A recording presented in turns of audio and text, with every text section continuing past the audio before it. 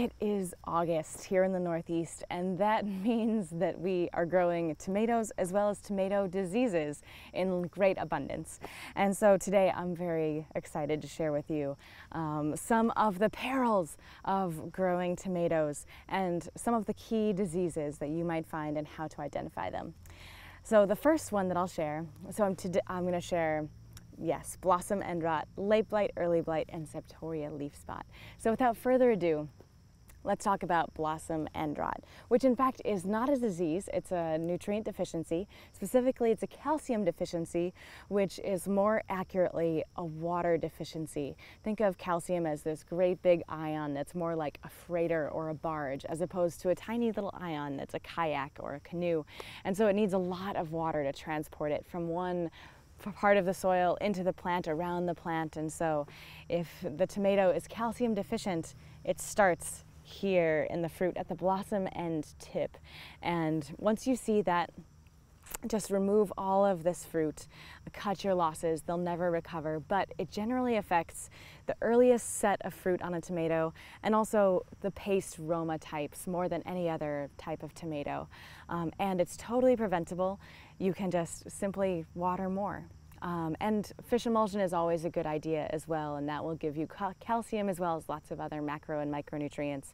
But it's even ample, deep watering that will fully turn your tomato plants around for blossom end rot, friends.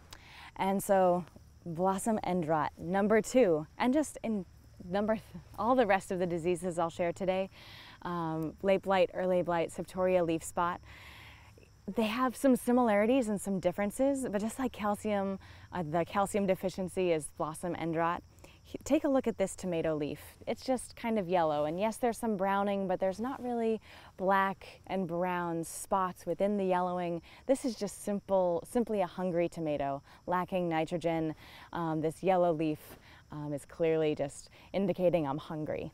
But take a look at this slightly yellowing leaf on this tomato. This is more like early blight, which will look a lot like septoria leaf spot, but here's the biggest differences. So early blight, take a look. It is these brown lesions. Sometimes they're closer to black, that are often ringed with yellow, but on the inside of them they have these almost little topography maps, these little topo maps of concentric rings, and that is the key diagnostic for early blight.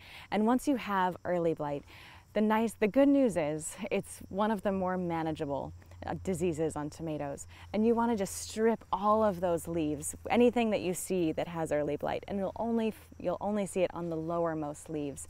You'll strip all of those leaves that have them, put those leaves straight into a bag, and close that bag up and ship it off as far as you possibly can. And just be sure to close that bag really tightly. And it's very contagious, but if you can strip all of those leaves as soon as you notice it, you'll easily have another 3-4 weeks of production from your tomato. If you don't strip the leaves and you don't catch it until it's very progressed, you might only have 1 or 2 weeks left. But it's easy to scout for and easy to manage. And septoria leaf spot is very similar.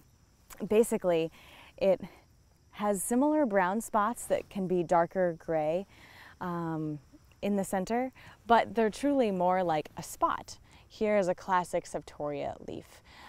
So it's multiple spots per leaf, darker centers.